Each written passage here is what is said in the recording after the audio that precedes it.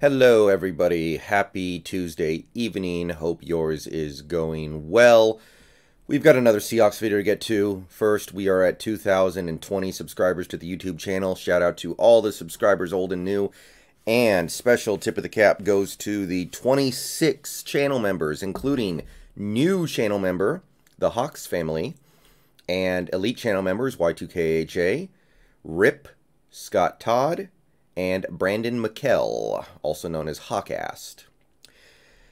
I had to think for a little while on whether or not I even wanted to do the Let Russ Cook video this week because it seems like such a joke at the moment.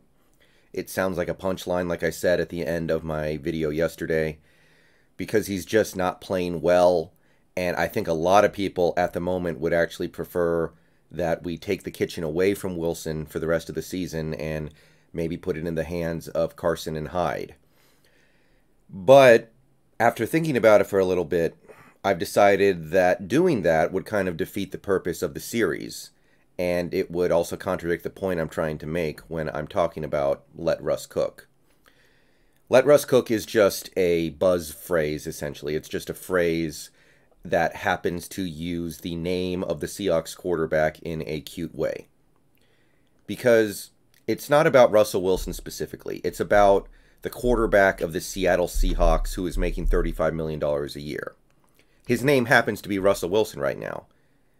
One day, it will be a different quarterback who is the quarterback of the Seattle Seahawks who may be making that kind of money or more. Right now, we have a quarterback who is taking up a massive chunk of the team's salary cap. This is a contract he was given a year plus ago, maybe 15 months ago. And it doesn't really matter if we see him play poorly in a game or over a stretch of games. When you are making that kind of money in the NFL, you either need to be able to handle higher responsibilities or you need to take a hike. Period. So thinking about whether or not I wanted to do this video today, I kind of settled on this simple realization. I believe that a pass-first attack, unless you are the Ravens or maybe the 49ers or a team that is so good at running the ball they can get by other ways, unless you're a team like that, a pass-happy attack is the way to win in the NFL.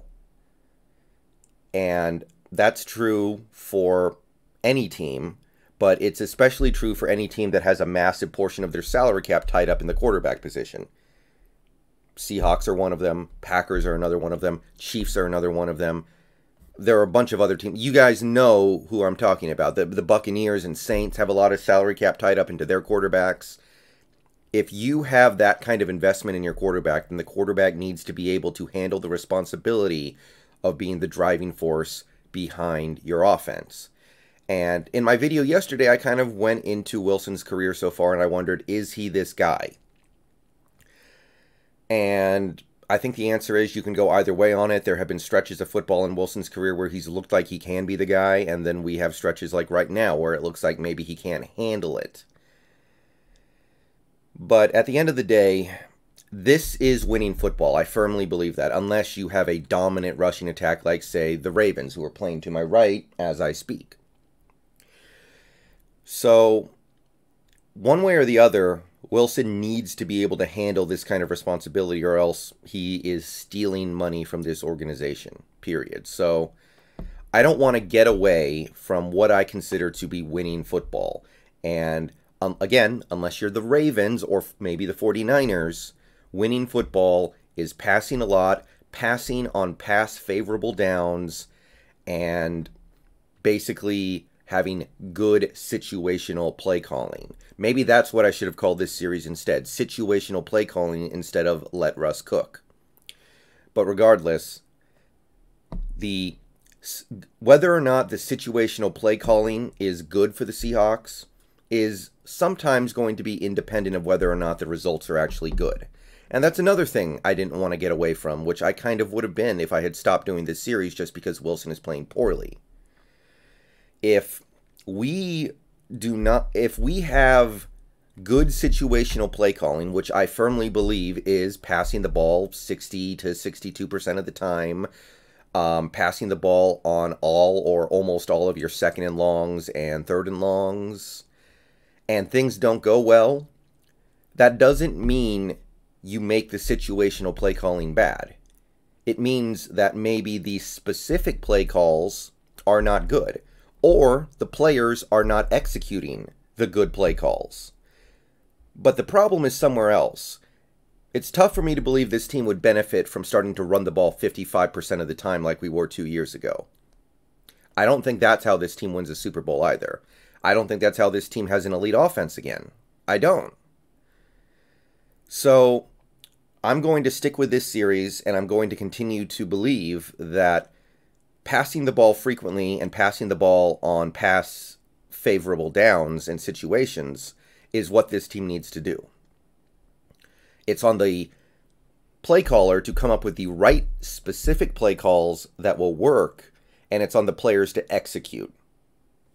All right, so with that in mind, let's quickly go through these numbers. They haven't changed that much from last week, and there's mostly good stuff as usual as far as I'm concerned, even though the results were putrid against the Giants. You can see the run percentage is 39%, the 23rd in the league.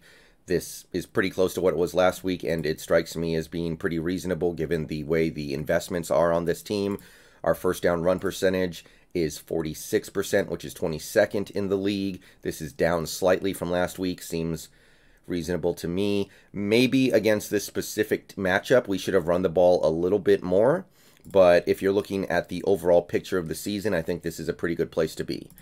On first down and 15 or more, we are running the ball 17% of the time, which I think is quite good. I would prefer it to be 0 or under 10%, but 23rd in the league is fine. We did not face any additional first down and 20 or mores against the Giants, which is good. So we're at 40% still there, which is 9th, but only 5 of these situations have happened in the first 12 games, so that seems reasonable to me. Our second down run percentage is at 36%, which is 26th in the league, so we are one of the most pass-happy teams in the league on second down. Overall, I think that's very good. You could argue maybe we should bump it up a little bit, especially with what's been happening lately, but in general, I think this is a good sign, and I like it. Second down and medium, this is kind of interesting. In a game where we had Carson, we did not run the ball on a single second and medium all game, and I don't have a huge problem with it. I think you could make a pretty good argument that you should have done it once or twice, but we are now 21st in the league in running on second and medium. I don't have an objection with that number overall. Maybe the situation could have called for a little bit more against the Giants, but overall, I think this is a pretty good place to be. And on second down and long, we are running the ball on 24% of our plays, which is 26th in the league. So again, given the way the investments are divvied up on this team, given the way that certain positions have been injured this season, you know, we haven't had Carson in every game. We haven't even had Carlos Hyde in every game. It makes sense that you want to pass a lot on second and long. I stand by that, even though the results for the offense have not been very good lately. The question is, can your players execute, and can the specific play calls that your offensive coordinator picks work? And that gets us to third down. This is the one area where the team is running more than they have before. They're up to 28% running the ball on third down, which is up from last year. It's 8th in the league. It's one of the highest marks in the league. I think a big reason why this may be that Wilson takes off and runs on third down, and some people may say, well, that shouldn't count as a run play. And you're right, it probably shouldn't, not in the traditional sense, but if Wilson isn't confident enough to let it fly on a third down, then maybe that speaks to something wrong with the offense as well. So it's not exactly something I'm thrilled about, because a lot of third downs you face are not going to be able to be picked up by a 3-yard QB scramble, which seems to be what Wilson ends up getting these days because he's just not that fast anymore. And finally, third down and long, we're running the ball 44% of the time, which is by far the most in the league, which obviously I hate it. And yeah, that gets us to the end. So we've gone down in every category with the exception of third down. We're not a very good third down team. I suspect that's the reason why, but the main thing I want people to take away from this video today is Just because the offense is playing bad does not mean the situational play calling is bad.